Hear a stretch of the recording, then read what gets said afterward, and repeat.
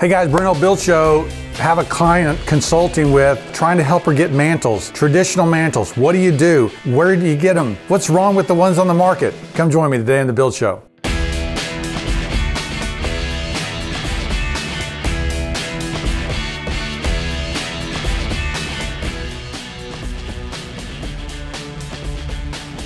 Okay, so in order to get a good traditional mantel, as I was saying, I've got this client that I'm consulting with. She's trying to build a traditional house. Her designer builds a design packet for her, which has lamps and tiles and all these other things in it, and it shows mantels. And I'm trying to explain to her that the mantels that she's showing aren't right. She goes, well, show me some good mantels. And so I thought I would try to make it a video today. And here's the challenge, okay? Here we are in 2023 now. The mantels that are on the market today are French and Victorian and colonial and, English and Italian and all these different things. And so it can be a muddy mess as we look back to the past of, what's a right traditional mantel? And she's trying to build a New England cottage kind of maybe a little bit higher than a cottage style house. And so what would be appropriate for that? And that's why when I talk to people, I'm always asking about, well, what's the narrative? What's the story? What are you trying to tell? When was the house built? Was it built in 1820 or was it built in 1890? All of those things matter and will change the appearance of the mantel. So one of the challenges is to weed through the onslaught of mantel designs that are out there and figuring out what's right. So the first thing is to understand style. And, in this situation, when you look at early American mantels, and we'll just go from the Georgian and the Federal period, in the early Georgian period, you have what's called a Belection molding that wraps around the outside of the mantelpiece. You see it in the Cecil room at Winter Tour. You see it in the Marlborough room at Winter Tour. In that period, early period, there would have been, a paneled wall. There would have been a very, simple molding that went around the outside, no mantel shelf. So that was the early period. Now, really good architects like John Staub and some of these other ones that practiced in the 1900s and 1920s would oftentimes put different mantels throughout the house, an early Georgian mantel, a more Federal mantel. And so you would see this kind of playing around with, they go in the colonial revival period.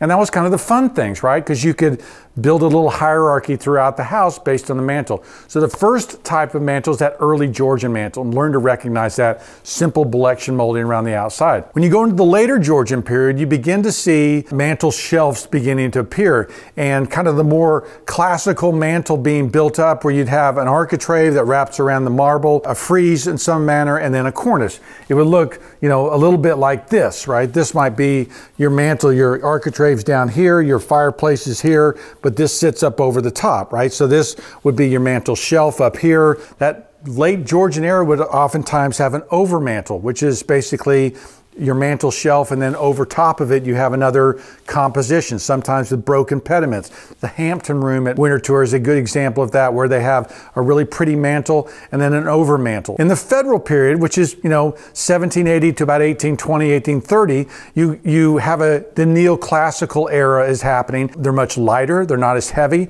they rarely have overmantels, right? And they have the decoration inside the frieze. So if this is your mini entablature over your fireplace, right? You have your architrave, your fireboxes down here.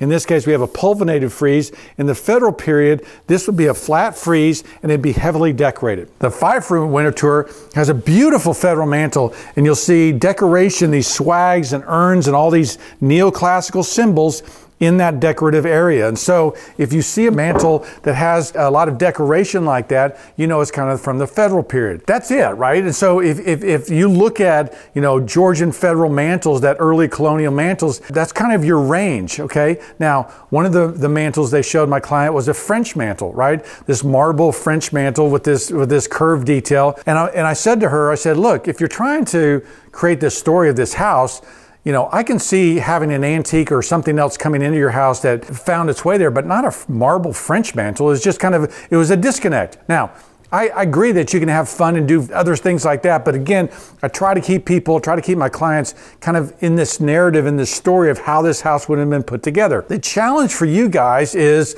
weeding through all that stuff, and I just wanted to, I went on Google and I just said wood mantles or traditional wood mantles, and I just tried to find some mantles out there. The first challenge that you have is the naming and the marketing that happens with these companies that will say, we've got the Monticello mantle, okay, or they'll call their wood mantle this Monticello, right?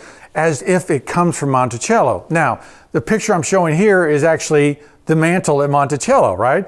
It is a great federal mantle, but that is the mantle on a fireplace at Monticello, not this, okay? So one of the challenges is don't believe the lies, right? Don't believe the Mount Vernon really has anything to do with Mount Vernon or Monticello or the White House or any of those other famous names that these marketers try to associate things with. And so just take the naming part out of it. The second piece is that if we compare the parts and pieces, and what happens is that in this one mantle, they have a little frieze, then there's a dental. You know how I feel about dentals. It's a bad one. And then there's a molding, and then there's a shelf, okay?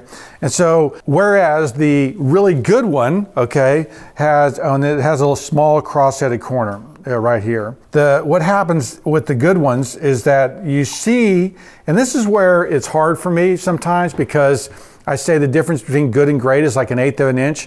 Here is really where it's the very small details. And I don't know if you look at those two pictures and go, oh yeah, that's obvious which one's better. It's not easy, even for my eye, to look at those mantles and go, well, that one's wrong because, right? And so for one, the cross-headed corner is better. It's a little bit more definition. It drops down a little bit further. It's not quite as squatty. We got a pulvinated frieze, same as that one I just showed you here, right? And then here's really where the magic happens, because what happens here is I've got a really pretty bed mold, right? And then I've got this very strong corona, and then my cimation is up there.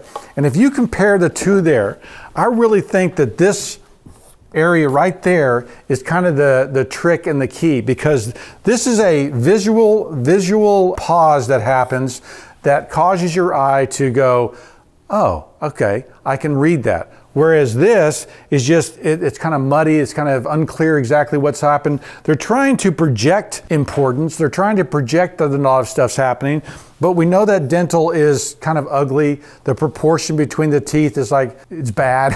And so it's like 1:8, and yet this one just communicates better. So here's at least one solution for you as you're looking for mantles. Buy historic mantles, okay? You don't have to reinvent them. You don't have to teach your carpenter how to do the bed mold and cimation and everything else. Now, if you can't and it doesn't fit or whatever else, then buy one and let it be the sample piece for how you're going to build everything else, right? But look at the past, and that's really the starting point, because we've lost that art of building. We've lost the understanding of how to put together, you know, these different molding pieces, right? That we've got a bed mold, a little soffit, a corona, and then a cimation here, and that there's a proportional relationship between all these different parts and pieces. We've forgotten that. And as I do my study on my book and I look at these historic pattern books, nearly every molding that they use is broken up proportionally. This one's 6 high to 5 high, and it's that first part of this. It's going to be one part of that 5. And I mean, they care about those proportions. They care about those details. That's how they used to build. And so if we can learn from them and practice that today, at least one example is, learning from the past, buying the past, or documenting the past and using it to help you build better. Okay guys, historic mantles, right? Getting them right, building authenticity into the design of your project. How do you do it? Look to the past, because there's great examples from the past, and there does need to be some research on your part to figure out what story you're trying to tell, not dropping French mantles into traditional American homes where they would never have been, right? So how authentic do you want to be? An understanding of that, but certainly as you try to recreate them in your home, looking at the past, practicing the past, using it as a guideline for how to build new, not taking something off the shelf. I looked, guys, and I maybe saw 1 out of 500 mantles that were good. 1 out of 500. It's just, there's not many good mantles out there. The really good ones are the historic ones, are the salvaged ones. I love historic salvage yards. So look to the past. That's the best place to start. But building tradition into your property, whether it's mantles or doors or whatever else, starts with looking to the past. A lot of these details, guys, I am sharing on Patreon.